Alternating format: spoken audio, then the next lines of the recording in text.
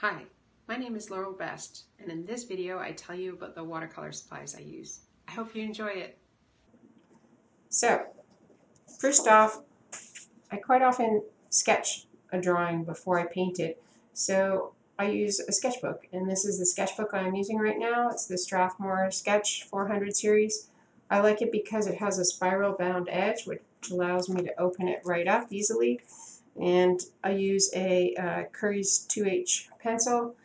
The 2H doesn't draw very darkly, which allows me to erase it easily if I'm actually using it on watercolor paper, which I sometimes do. And I also use a kneaded eraser, which allows me to erase without creating little eraser bits. And I can also squeeze it into a particular shape to get into smaller areas. So that is the first set of supplies.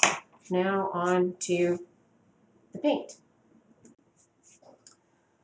For my paints, I like to use Winsor & Newton paints. You can get them in various sizes, from this small size down here to this huge size here.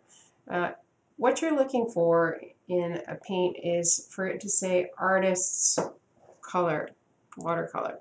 Okay, make sure it says watercolor and make sure it says artist's quality. Student quality just doesn't perform as well. So for beginners, all you need is the small size. It'll take you quite a while to go through that. But since I paint a lot, it makes more sense for me to buy in bulk. I have one Daniel Smith in here. It works well.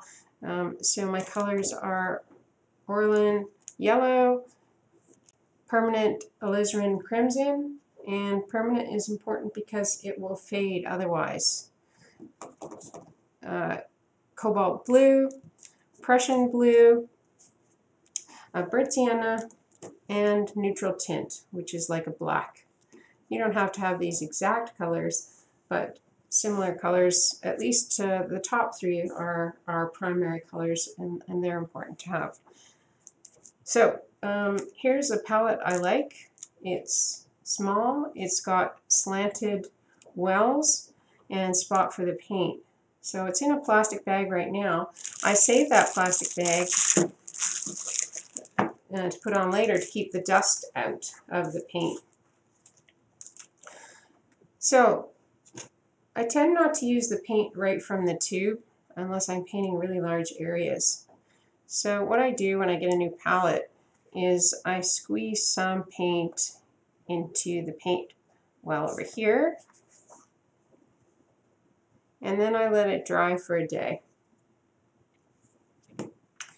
But to remember what's on it, I take a Sharpie and write on the side. So this one, I'm going to write AW for Orlin Yellow, because sometimes you forget which color you have where. So those are my tubes. So here is a watercolor palette I've already set up. So in the order I like it, so I like my yellows, my reds, if I have multiple reds, my blues, and then my other colors. So I have a brown here, I happen to have a sap green here, and my neutral tint down at the bottom. It's just the order I like to go in. The slanted wells are nice as well because when you're mixing paint, it all gathers down at the bottom here. So there's a bit of a slant to that. Now on to brushes. So my brushes are in this handy dandy brush holder. You don't have to have it in a brush holder, but mine are. So I have my 1 inch flat, my 6 round, my number 3 round, and my number 1 round for small details.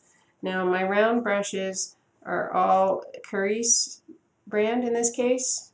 This is a fairly inexpensive brand.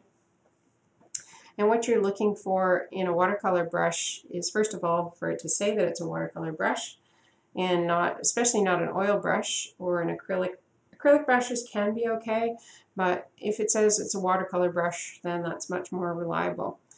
So what you're looking for is for it to come to a nice point and be soft and flexible. Okay? Now this brand is really cheap, the Zen brand, but it performs pretty well. And 1-inch brushes are pretty expensive, whereas this Zen I believe I got for $3.99. No matter the size, they charge $3.99, so I like to use Zen for that purpose. So there's no special washing instructions for brushes. You just rinse them out in water and you're good to go. So that's it for brushes. For watercolor paper, I like the Canson XL watercolor paper for practicing. It's 140 pounds, cold press, and so it's got a little bit of texture to it, and it's heavy enough to withstand a fair bit. But for my professional work, I use Arches watercolor paper. And one of the ways you can get it is in sheets. It's 140-pound cold press, same as the other. The difference is this one is 100% cotton. So that when you're getting 100% cotton, you know you're getting really good quality paper. So it comes in 22 by 30 inch wide, and I cut it up into smaller packs. You get what you pay for in watercolor paper. So usually more expensive is better. Arches is about $10 a sheet. I need something to put your watercolor on called a support. This is my favorite. It's a DeSerres watercolor art board. You stretch the paper, staple it down, let it dry, and it stays flat for you the whole time. The only downside is it's expensive, so this board costs $30. So your other options are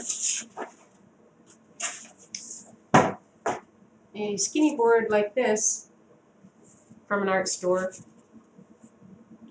Here I've used masking tape to tape the watercolor down.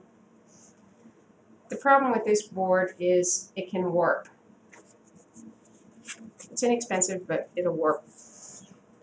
So a third option is a piece of wood. So this wood I got at Home Depot is 1/2 inch thick. It's not going to warp on you. And quite often you can find scraps in the remnant pile. And for this one, I stretched the watercolor paper and used gum tape to attach the paper onto the board. This isn't going to move anywhere. It's not going to buckle. It's going to work quite well. Two other things I use when I'm painting are a paper towel. That's my main eraser. I also have a water dropper and a water sprayer. I get those in the travel section of my local dollar store. And 2 containers of water, and I use large yogurt containers for that. That's all you need. Thanks for watching. Here are some of the places you can follow me.